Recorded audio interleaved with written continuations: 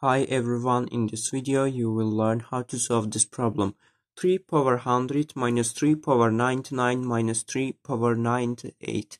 How should we solve this problem?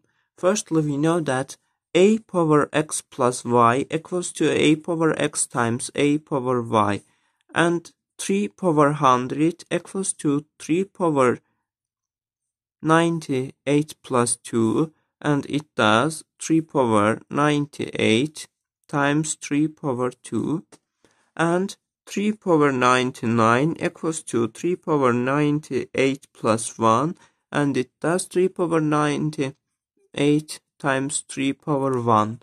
And let's put it above. 3 power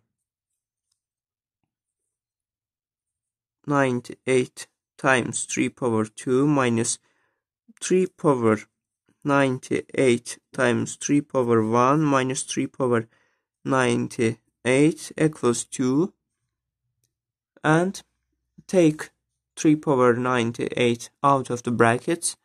3 power 98 times 3 power 2 remain here, minus 3 power 1 minus 1 remain here, equals to